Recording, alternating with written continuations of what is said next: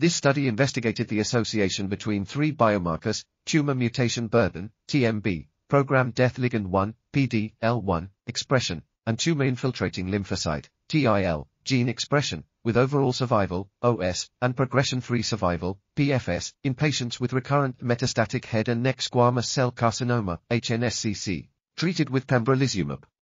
The authors found that all three biomarkers were associated with improved outcomes in terms of both OS and PFS.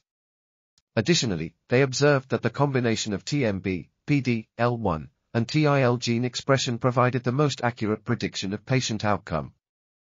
This study suggests that assessment of TMB, PD-L1, and TIL gene expression could provide valuable information about the potential efficacy of immune checkpoint inhibitors such as pembrolizumab in treating patients with recurrent metastatic HNSCC.